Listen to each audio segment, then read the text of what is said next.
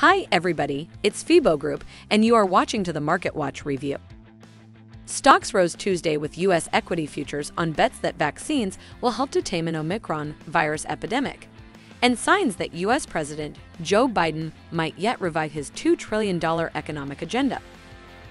European shares recovered. The Europe Stoxx 600 increased almost 1%. Asian shares gained strength from a rebound in Japan and a rise in Chinese property developers.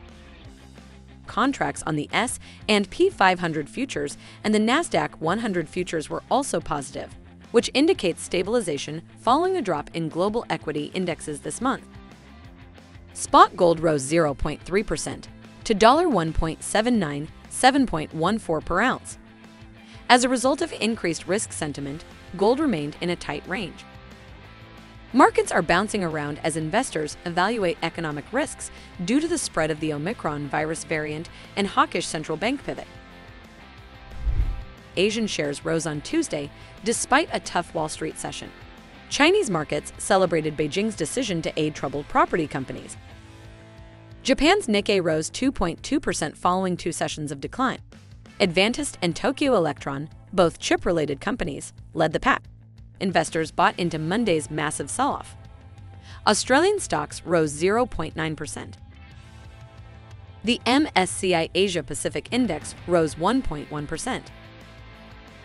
The Japanese yen was unchanged at $113.58. After a severe sell-off in the previous session on Tuesday, European shares recovered. Concerns about the Omicron coronavirus variant were offset by a rebound in commodity stocks. The Pan-European Stoxx 600 gained 1.0%, with miners and oil stock among the largest winners due to higher copper and crude oil prices and a slight increase in risk appetite. The outlook for inflation is being assessed by central bank policymakers. Luis de Guindos, vice president of the European Central Bank, said Monday that the spike in inflation in the euro area will not last as long as initially expected. The euro rose by about 1.18% to 1.13 at the price level. British pound recovered up to 1.3250. After Monday's sell-off, stock futures rose Tuesday morning amid concerns about the fast-growing COVID Omicron variant. Futures on Dow Jones Industrial Average rose 250 points. After a disappointing Wall Street day with low volume trading ahead of the holidays, overnight action was initiated.